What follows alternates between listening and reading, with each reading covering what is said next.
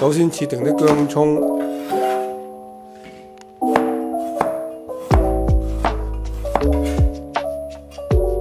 落2匙羹嘅鷹粟粉，再加半碗水，撈埋一齊呢，就可以做呢個漿芡。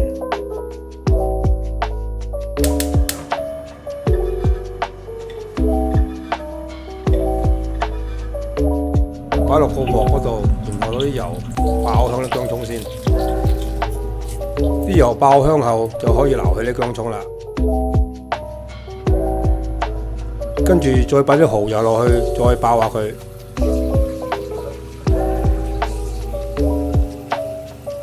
啲蠔油爆好後呢，就包埋啲生抽同埋老抽落去，一齊撈埋。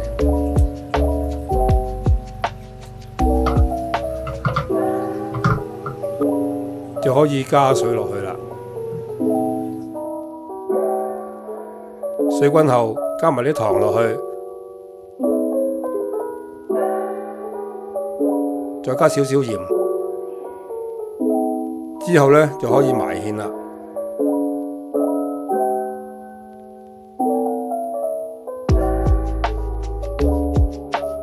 煮結後，就可以加埋啲麻油落去。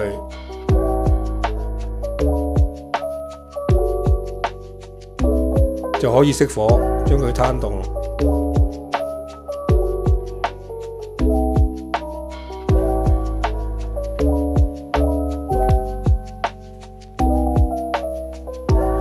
首先攞條叉燒出嚟切片，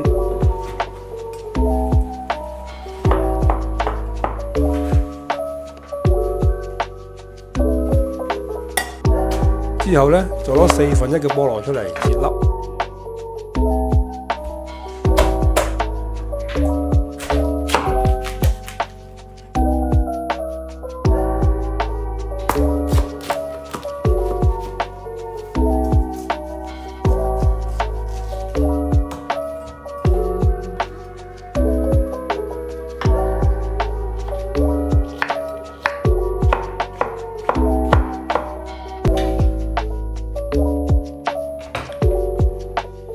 再將攤凍咗嘅芡汁跟叉燒同埋菠蘿撈埋一齊，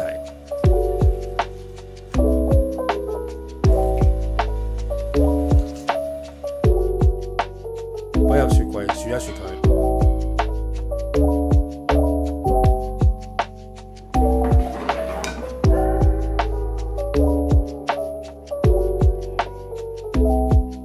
首先，我而家要整個湯種，湯種嘅作用呢，就可以整到個麵包食起上嚟軟熟啲，將啲水同埋麵粉撈勻，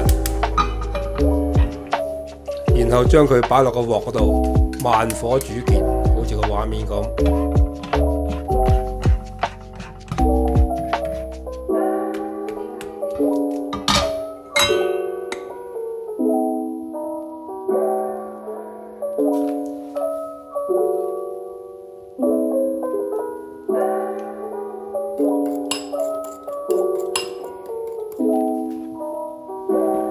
將所有嘅乾料倒晒落個 mixer 兜度，擺埋嚿攤凍咗嘅湯種，打隻蛋，可以將佢撈埋啦。然後慢慢加水，將佢攪成一個軟滑嘅粉團，再打10分鐘，之後再加牛油落去，再打10分鐘可以攞佢出嚟啦。攞佢出嚟，將佢搓下佢同埋搭下佢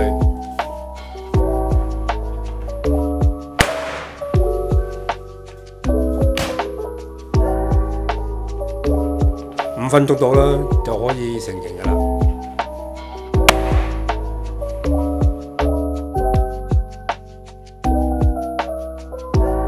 攞一部分出嚟掹開佢，睇下起唔起膜。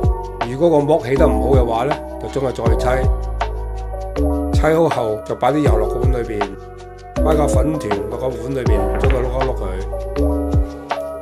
用保鮮紙冚好佢，俾佢自己發酵個半鐘。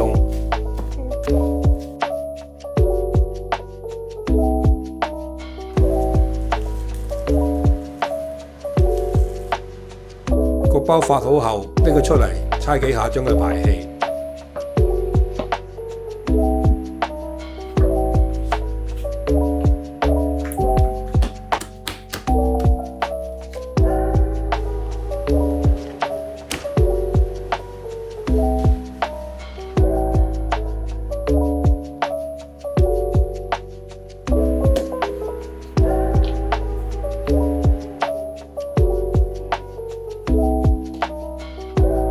就可以直接分體，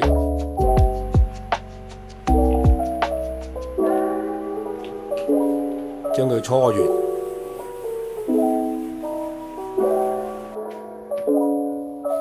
再俾佢坐15分鐘。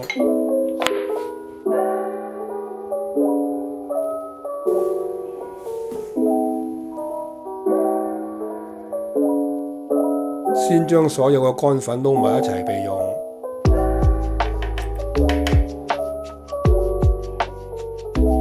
將啲室溫牛油撈埋啲糖一齊打勻，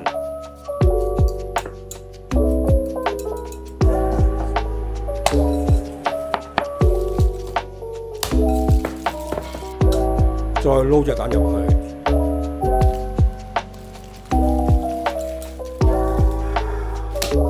將準備好嘅乾粉擺埋落去啲牛油蓉裏邊撈埋一齊。撈勻後呢，就擺入雪櫃雪下佢，就完成咗呢個菠蘿包嘅脆皮面啦。拎佢出嚟，就可以直接分體。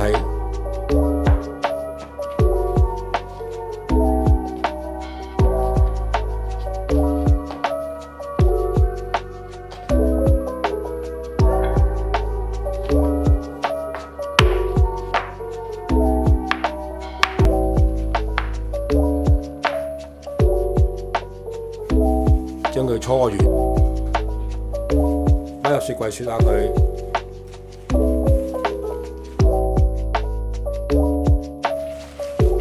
呢個粉皮攞出嚟，將佢撳扁，然後開圓佢，中間厚側邊薄，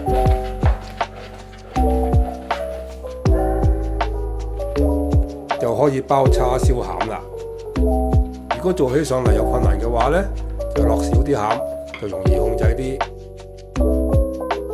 包好後，將佢捏實個口，個收口位向底。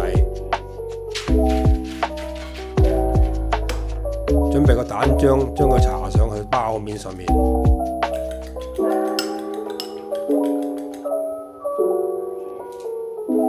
喺雪櫃攞個脆皮面出嚟，如果個酥皮覺得黐手嘅話呢，可以加啲粉落去，可以容易操作。撳扁佢。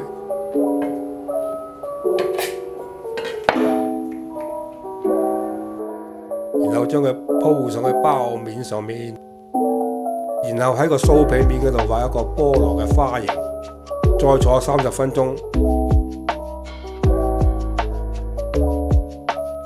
跟手再搽啲蛋漿上去，就可以焗得啦。用340度焗佢20分鐘就可以攞出嚟啦。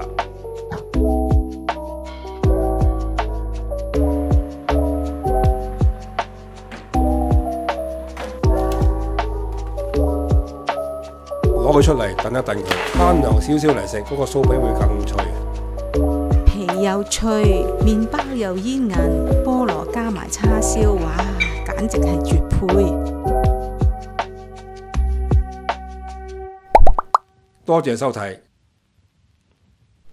請 subscribe。